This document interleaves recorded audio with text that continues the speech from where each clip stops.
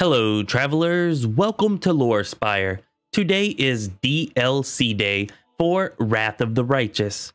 Yes, the inevitable excess DLC has been released, and with it comes patch 1.2. Patch 1.2 is absolutely massive. It fixes a large number of bugs and gameplay issues, and some units like the beloved beer elementals finally get unique models. Way overdue. Anyways, there is far too much included in the patch for me to cover here, so I'll include a link to the patch notes in the description for anyone who wants to read through them. Now for the main attraction, the inevitable excess DLC. I'm not actually going to play through any of it here because I don't want to spoil any of it for anybody, but we are going to go ahead and start a game real quick just to show everyone how to do so. Okay, so go to New Game, then select Inevitable Excess, choose your difficulty, and here you will have a choice to either import a character or create a new character.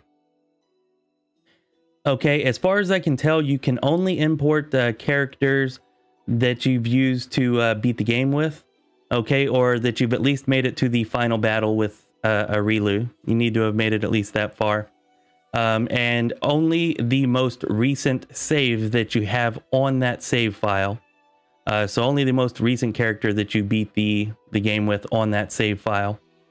Okay, so to begin with, we're going to choose create new character because I did have an issue. I don't know if you'd really call it a bug, but anyways, I'm going to go ahead and explain it here. Whenever I first tried to create a new character, once I got here to the class selection page, I could not select the class and I could not move forward. I had to go back and disable my mods, and after I disabled my mods, I was able to create a character as normal. So if you're having issues creating a character, try disabling your mods, and that should fix it. Okay, so for now, just to expedite the process, we're going to go ahead and load in with this character. We'll import it, and just to let you know, if you did create a new character, after you load it into the game, you would be presented with the same respec level up screen that you get whenever you talk to Hilor and ask him to allow you to retrain your characters. Okay, so you would just use that screen at this point to go ahead and level from 1 to 20 and from mythic rank 1 through 10, and then you would begin the DLC with that character. Okay, if you import a character, then you just start off with that character as it is whenever you import it, and you can begin the DLC from here.